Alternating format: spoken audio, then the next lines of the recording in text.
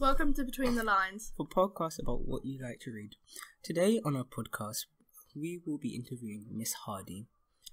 So, Miss Hardy, how are you feeling today? Really good, thank you. That's good. So, on this podcast, we're going to be asking you about your favourite books, favourite genres, and just any recommendation you'd have for the people who are listening to this podcast today. What are your top 3 favourite books? So I read all the time, constantly, and I read such a variety of books. So when I was asked what I was going to say, I had to sit there with a big long list and really go through it. So I'm currently reading a series of books called The Monogram Murders. They're like a modern adaptation of Agatha Christie. Don't know if you know much about Agatha Christie. I don't think we've learned about her. No, she's quite old-fashioned. You wouldn't learn about her. She's more of a detective series.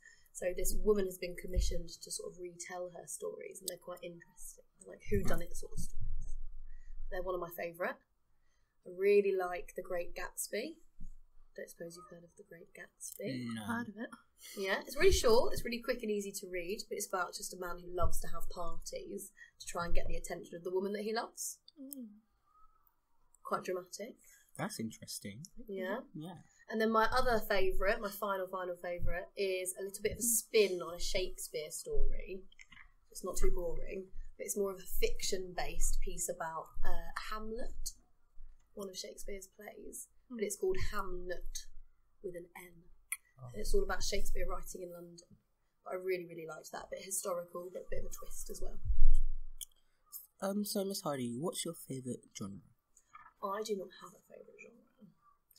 I really struggle with dystopian novels and fantasy. So, like The Hunger Games, Harry Potter.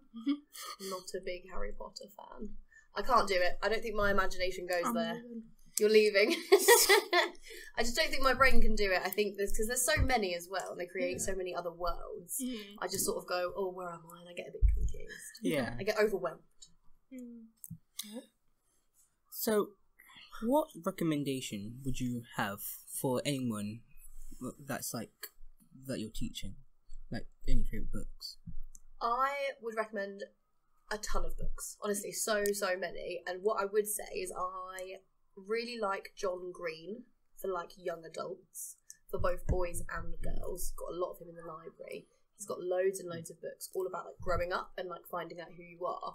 Some of them a bit detective-y, some of them a bit about, I don't know, just learning who you are, your identity, and learning about friendships and stuff like that.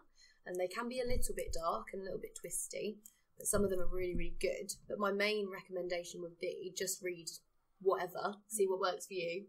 Dip in and out of stories. If you don't like something, throw it away.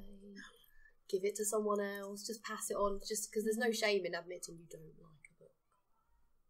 Yeah. Well, you have been listening to Between the Lines. Our guest was Miss Hardy. The engineers are Ethan and Micaiah.